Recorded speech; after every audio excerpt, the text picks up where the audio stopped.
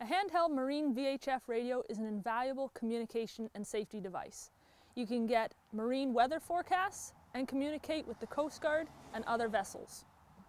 Channel 16 is the general hailing and distress channel and is monitored by the Coast Guard and all larger vessels. Many radios will default to this channel when turned on. First, familiarize yourself with your radio's functions so you know how to switch between weather and communication channels.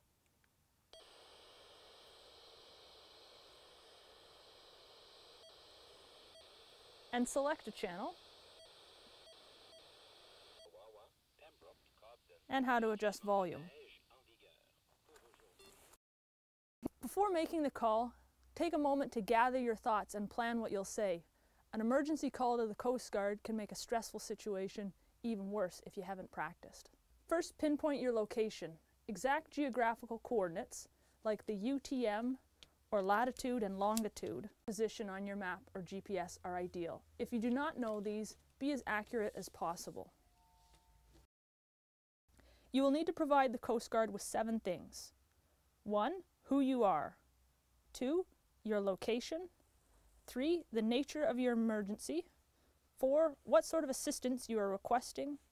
5. A description of the vessel in distress.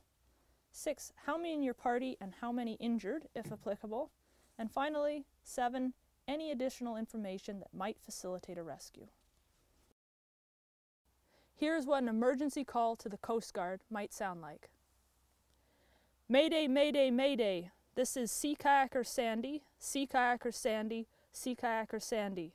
Position 1/2 mile south of Brule Harbor, Lake Superior. Have capsized and lost contact with my boat. 1/6-foot sea kayak, yellow. I am alone in water with PFD and wetsuit. Request rescue. Sea Kayaker Sandy, over. This is just one example of a VHF emergency distress call.